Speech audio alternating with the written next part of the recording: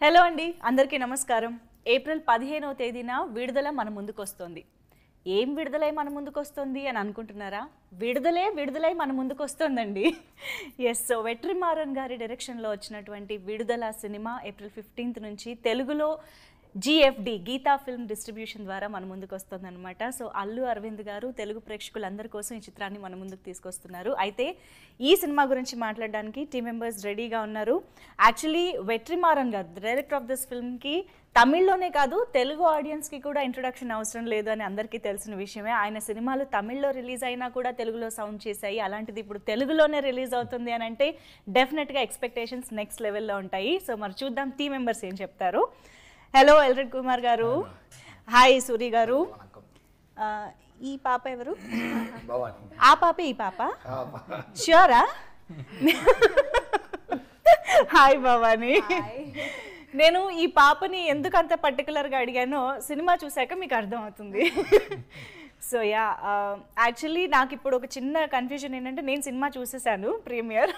So audience are about to watch the film. So నేను ఎక్కువ leak చేయకుండా matter try చేస్తాను అనమాట, మా ఎక్సైట్మెంట్ కంట్రోల్ చేసుకుని. But I just love the film అండి.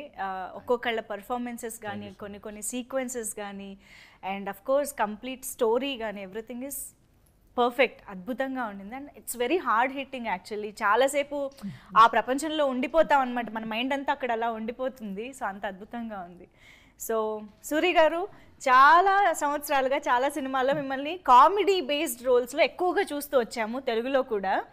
ఐ హోప్ నేను మాట్లాడేది మీకు అర్థమవుతుంది కదా? ఆయన ఎంత కీన్ గా వింటున్నారు తెలుసా. ఇవాళ నేను కొంచెం ఎక్స్ప్రెషన్స్ ఎక్కువ ఇవ్వాలన్నమాట. యా, బట్ ఫస్ట్ టైం మీరు లీడ్ రోల్లో ఇలాగ ఒక సినిమా చేస్తున్నారు అంటే మాకు చాలా సర్ప్రైజింగ్గా అనిపించింది. అది కూడా వెట్రిమారన్ గారి డైరెక్షన్లో అంటే ఇంకా సర్ప్రైజింగ్గా అనిపించింది.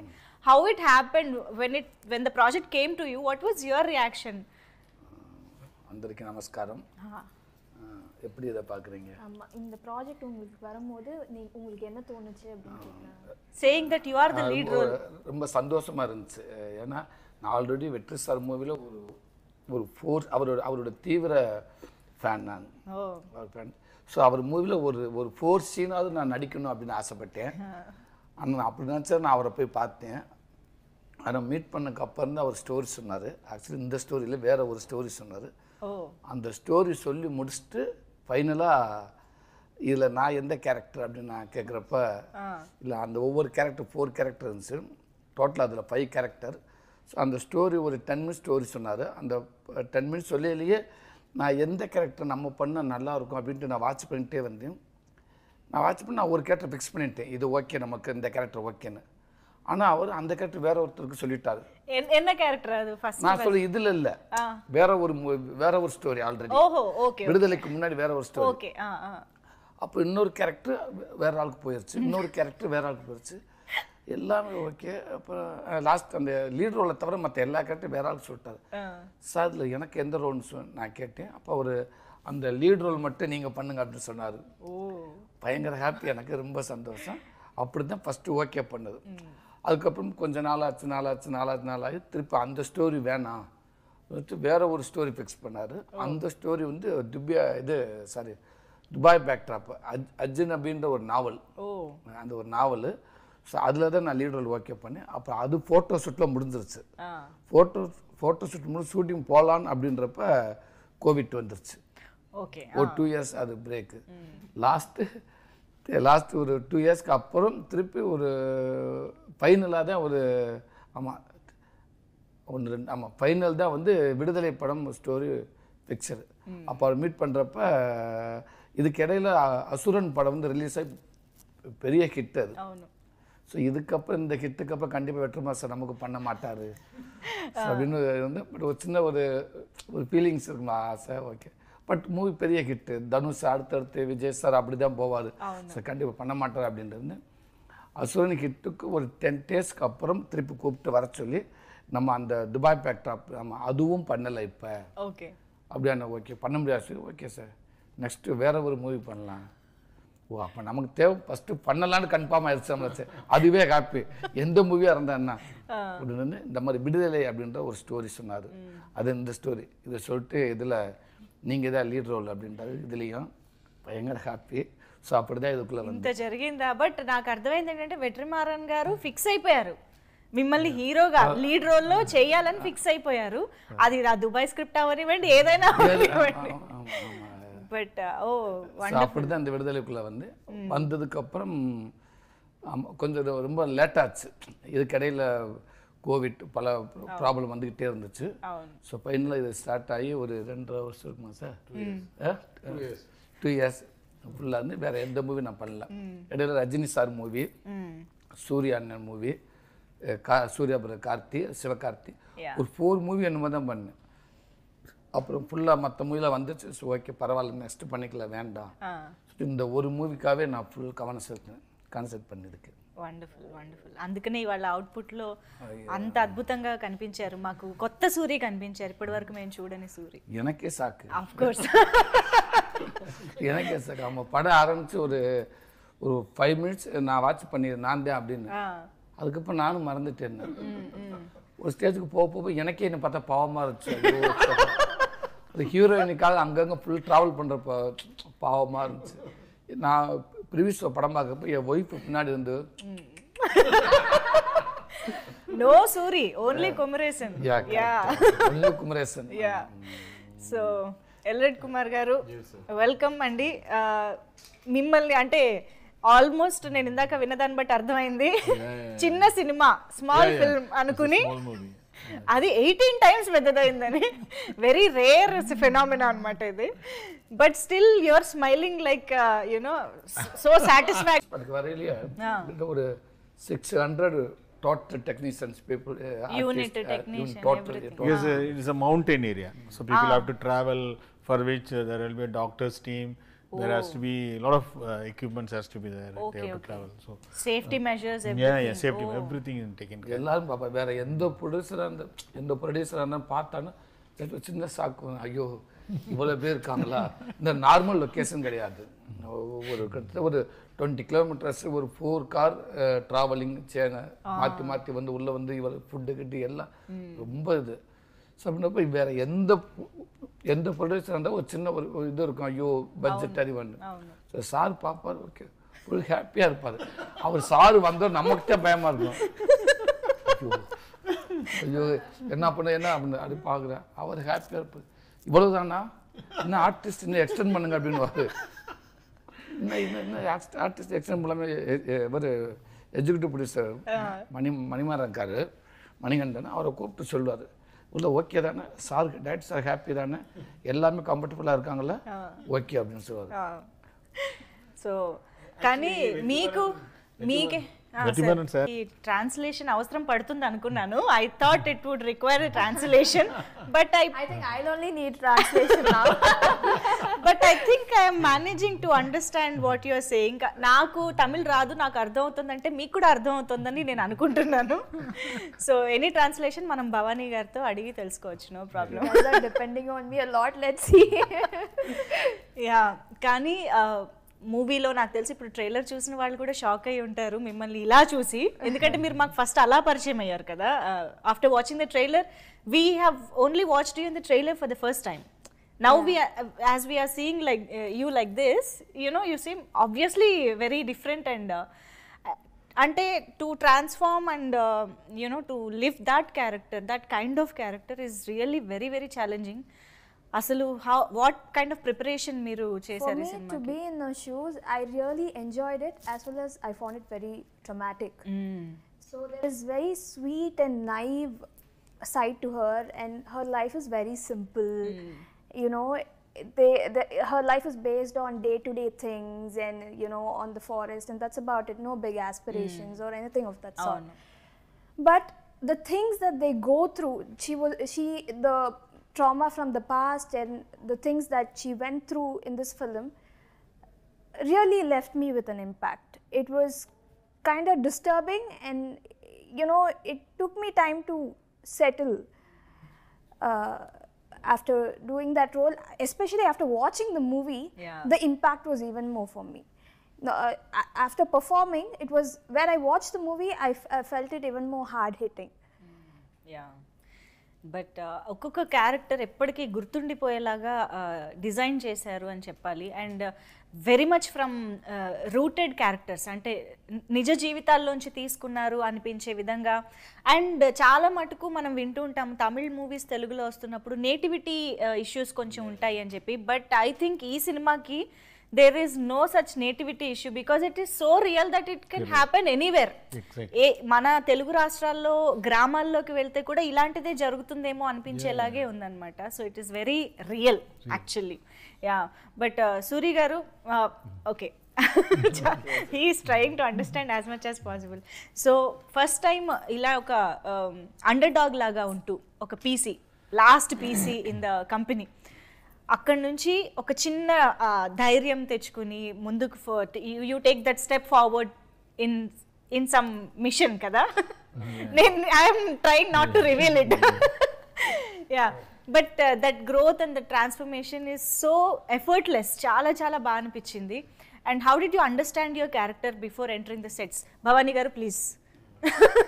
குமரேசன் நான் சொல்றேன் என்ன கேட்கறாங்க, குமரேசன் வந்து எப்படி ஆரம்பிச்சு கேரக்டர் எப்படி உள்வாங்கினீங்க? சார் நீங்க தெலுங்கு பெட்டரா புரிஞ்சுக்கிறீங்க. உண்மை அதான். I understood that he didn't get it, so I immediately translated. Last peoples Kumaresan இந்த கேரக்டர் எப்படி சேஞ்ச் ஆனீங்க, எப்படி ஃபீல் பண்ணீங்க, டிராவல் பண்ணீங்க அதானே? இந்த கேரக்டருடைய டிரான்ஸ்ஃபர்மேஷன் ஆர்க் இருக்குல்ல, அதாவது நீங்க ஆரம்பிச்சதுல இருந்து போன விதம் அத சொல்றாங்க. நீங்க படிப்படியா நீங்க அந்த உள்வாங்கி ஸ்டெப் பை ஸ்டெப்பா அந்த கேரக்டருடைய இதுவும் மாறுது இல்ல. லைக் நீங்க வந்து ஜாயின் பண்ணதுல இருந்து கடைசி மிஷன் வரைக்கும் உங்களுடைய கேரக்டர் ஸ்கிரீனுக்குள்ள கேக்குறாங்க. ஸ்கிரீனுக்குள்ள தான? ஆமா ஆமா ஆமா ஆமா. இல்ல ஃபர்ஸ்ட் டேவே வந்து நான் ஃபர்ஸ்ட் டே ஒரு காமெடியனால என்னால உள்ள இருந்து இருக்க முடிஞ்சுச்சு. என்னால் இமிடியேட்டா குமரேசனை மாற முடியல ஃபர்ஸ்ட் நாள். ஏன்டா டோட்டல் ஒரு 14 years full comedy actor, comedy தான் ஃபுல்லாக. ஸோ அது நீங்கள் பார்த்துருப்பேன்னு நினைக்கிறேன். இங்கே தெலுங்குல விட சிங்கம் 3, அப்புறம் నా పేరు శివ, బల్నాడు, చిన్న బాబు, சிவகார்த்தியன் மூவி. ஓ தெலுங்கு பேர்ல அன்னி తెలుసుకున్నారు. அது நிறைய அங்கே ஃபுல் அண்ட் ஃபுல் காமெடி தான். ஆனால் ஃபஸ்ட் டைமாக இப்படி உள்ள வந்து ஃபஸ்ட் டே ஷூட்டிங்கிறப்ப நான் அந்த ரெகுலர் அவர் ஆக்டிங் சொன்னாலும் அந்த ஆக்டிங்கில் நான் கொஞ்சம் சூரி மாதிரி தான் பண்ணேன். அப்போ அவர் கூப்பிட்டு சொல்லிட்டாரு அந்த பிரேக்கில், சூரி எனக்கு அந்த ரெகுலர் சூரி வேணாம், உள்ளே வரவே வேண்டாம், ஓகே தூக்கி ஓரமாக வச்சுருங்க. So okay. ஆனால் இந்த குமரேசன் கேரக்டர் அப்படின்னு ஒரு 1 hour எக்ஸ்பிளைன் பண்ணார் சார் கூப்பிட்டு. சும்மா ஜஸ்ட் இதான் கேட்டேன். எதுவுமே நடிக்கவே வேண்டாம், ஓகே, ஆக்ட் பண்ணவே வேண்டாம், கேரக்டர் மட்டும் உள்வாங்கினா போதும். என்ன ஒரு கேரக்டர் அதை மட்டும் மைண்டில் ஏற்றிக்கணும், வேறு எதுவுமே வேணும்னு சொல்லி ஓகே. எனக்கு ஆஃப்டர் லஞ்சுக்கு அப்புறமே நான் மேக்ஸிமம் ஓரளவுக்கு அவர் சொல்கிறத நான் பிடிச்சிட்டேன். அப்புறம் அதுக்கப்புறம் ஒரு ஒரு ஒரு 20 days கேப் இருந்துச்சு, 1 month கேப். ஓகே. அதுக்கப்புறம் திருப்பி ஷூட்டிங் செட்டில் காட்டுக்கு போனாங்க, ஃபாரஸ்ட்டுக்கு. ஃபாரஸ்ட்டு போய் ஃபஸ்ட் நாள் அவரோட மீட்டரை நான் பிடிச்சிட்டேன், டேரக்டரோட மீட்டரை. அவ்வளோதான். அந்த ஃபஸ்ட் நாள்லேருந்து நான் எண்டு வரைக்கும் எங்கேயுமே நான் மிஸ் ஆகவே இல்லை. ஸோ அவர் கேரக்டர் பக்காவாக சீன் சொல்லிடுவார்.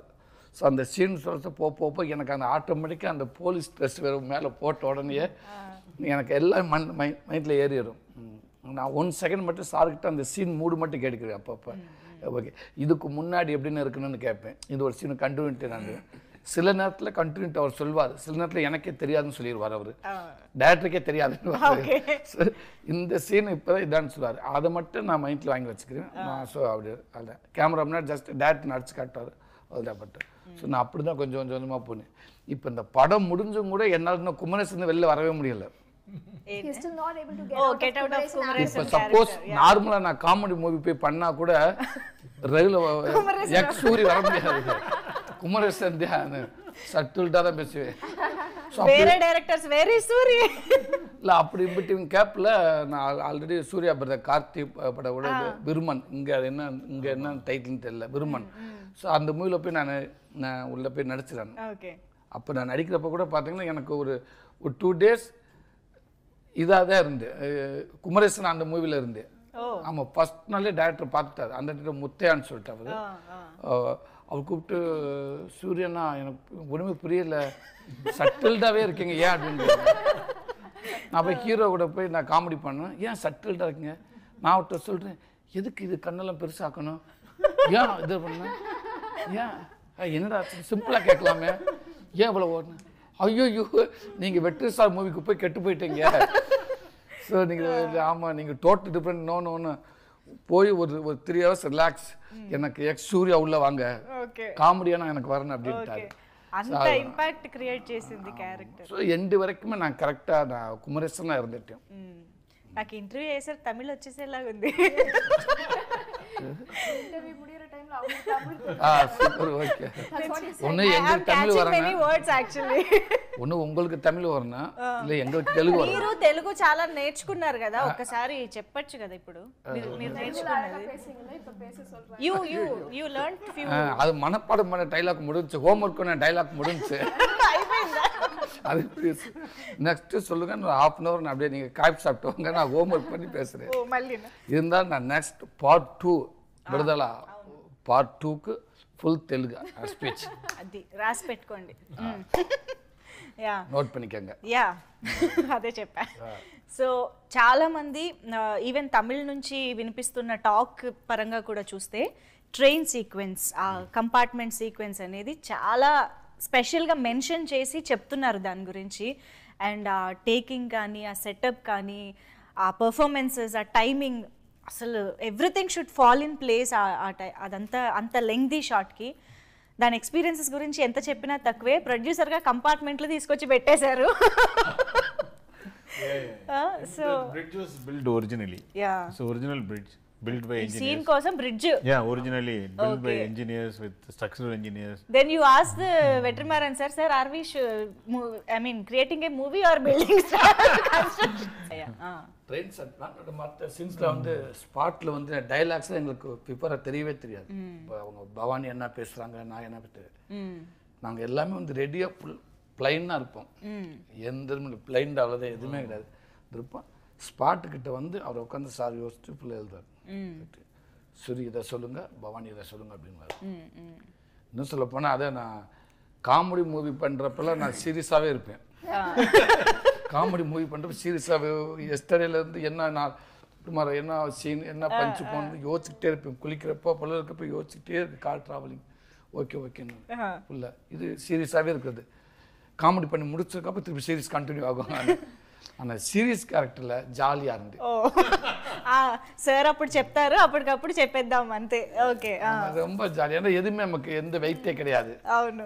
கேமரா கிட்ட போய் சார் சொல்ல போகிறார், எந்த சீன் சொல்ல போகிறாரு, அவர் சொல்கிறத நம்ம கரெக்டாக பண்ணணும், அவ்வளோதான். అవును అవును. அதில் கிளியராக இருந்தது. அதனால ஃபுல் ஜாலி. கிட்ட சீன் பக்கத்தில் கேமரா ஸ்டார்ட் பண்ணுறதுக்கு முன்னாடி அவங்கள கூப்பிட்டு, ஹீரோயினை கூப்பிட்டு, என்னை கூப்பிட்டு, மற்ற சேது சார் இருந்தால் அவரை கூப்பிட்டு சீன் இதான்னு சொல்லுவார். Actually, the love portions also written very beautiful. Yes sir, yes. They're very sensitive and very in depth. అవును. Yeah, the love portion. Very innocent and pure love కనిపించింది యాక్చువల్లీ. படத்தில் ரொம்ப ரொம்ப ரொம்ப கஷ்டப்பட்டது, டென்ஷன் ஆனது அந்த சாங்கில் மட்டும்தான். படப்புல ஆக்டிங்கில் நோ டென்ஷன். Which song? இந்த லாஸ்ட் ஃபைட்லாம் ஜாலி. ஆமாம், அந்த ஒன்னோட அந்த சாங்கில் ஒரே ஒரு க்ளோஸில் அவங்க ஹேண்டில் கை வைப்பேன். 10 take. One more.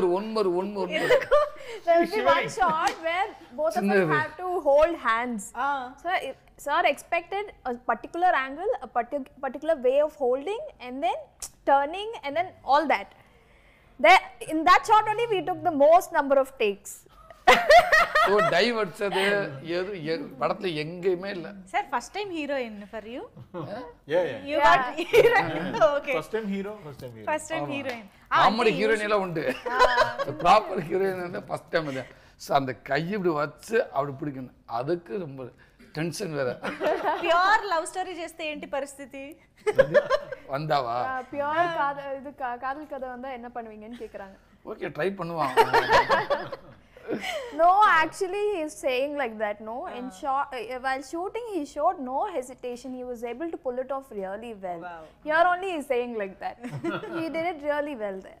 But the chemistry was so beautiful that me I కాంటాక్ట్లోనే ఆ లవ్ కనిపిస్తుంది. There is no need to any skin contact touch no nothing ஏம் அவசரம் లేదు. ஸோ அவங்க குட், அவங்க சூப்பர், அவங்க ரியாக்ட் பண்ணிடுவாங்க. டேரக்டர் சொல்லுவாங்க அவங்க கிட்ட. As I told you, it was very traumatizing to think about it. Actually, we are acting that scene to think that, you know, people would have actually gone through that, and, you know, to even imagine all that, no, just makes me feel, it's just like that, you know, that gut crunching feeling you get when you think of things like that. And while we were shooting also, I found it very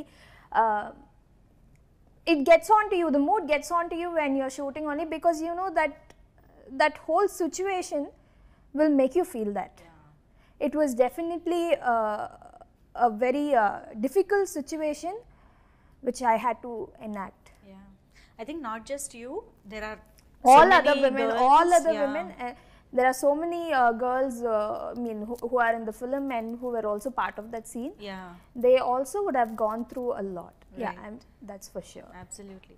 And that heart wrenching scene kabatti మేము అంత connect అయిపోయాము. We felt for the character, and then when okay, stop.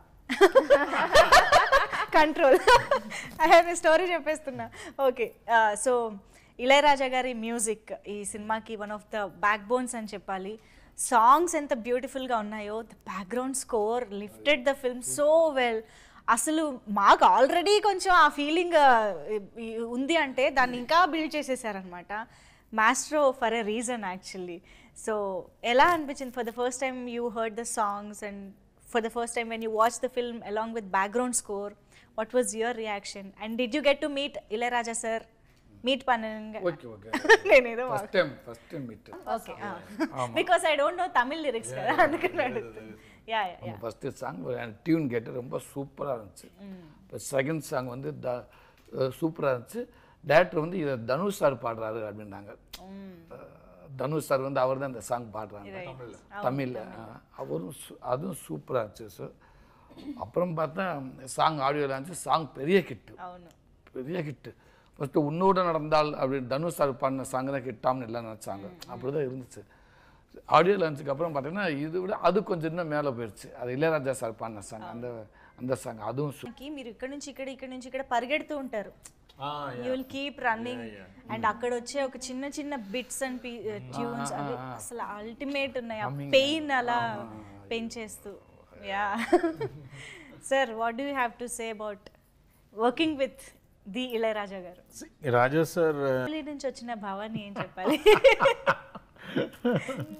I was like, అయ్యో, I think Telugu audience లో చాలా మందికి తెలుసో తెలీదో, జీవి ప్రకాష్ గారు మనందరి one of the favourite music directors కదా. సో ఆయన సిస్టరే భవానీ గారు అనమాట. సో అంత పెద్ద బ్యాక్గ్రౌండ్ మ్యూజికల్ ఏఆర్ రెహమాన్ గారు nephew.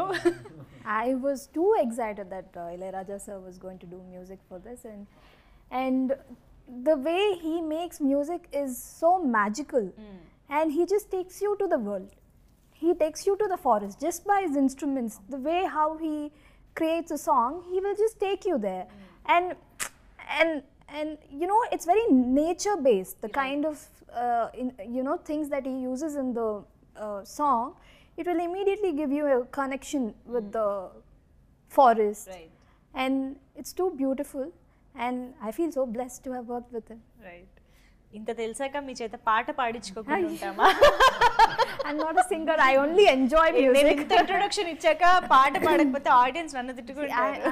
I can enjoy music. Just a few, 2 Tamil lines, no problem. You, sir. Sir, I can't We sing. know you are a good singer. No, I'm not. I will be disappointing you. I'm telling Oh, you లేదు. now. Okay, we are not expecting a good singing, just sing. நீங்க பாடுறீங்களா? நான் பாடின interview கட்டு வீட்டுக்கு போடாது. வழி நெடுக காட்டு மல்லி கண் பார்த்தூங்க வனமில்ல கையில வரணும் அலுங்காம காத்திருப்பேன் நாம் பறிக்காம ஓ மனம் புதுசாயிருக்குதம்மா ஏன் மனம் கரும்பாய் நிற்க கேக்குதம்மா. பாடிருக்கலாமே, எங்கேயுமே பாடல. మీకు తెలీదా? We all don't know. இந்த தமிழ் இன்டர்வியூல எதுவுமே வந்து பாடவே இல்லை. నేనే పాడించాను but that was so beautiful. Thank you. And మళ్ళీ ఆ పాట వినడం కూడా చాలా బాగుంది.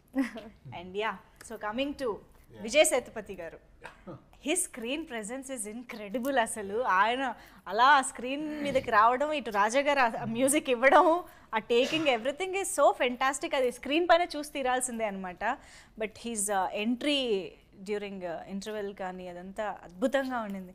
వాట్ ఈస్ లైక్, మీరు ఇంతకు ముందు వర్క్ చేశారు అనుకుంటా కదా విజయ్ సేతుపతి? ఆల్రెడీ 1 2 3 10 years நான் ஃபர்ஸ்ட் மூவி அந்த பரோட்டா சாப்பிடுற வெண்ணிலா கபடி பரோட்டா காமெடி நான் first 50 parottas தினேசி.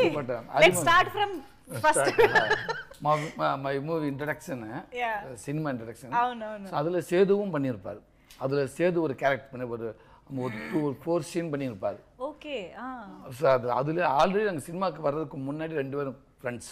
Wow wow. So அதுக்கப்புறம் அவர் ஹீரோ ஆகிட்டார், நான் காமெடியன் ஆகிட்டேன். ஸோ ஒரு 2 மூவி நான் காமெடியன் அவர் கூட பண்ணியிருக்கேன்.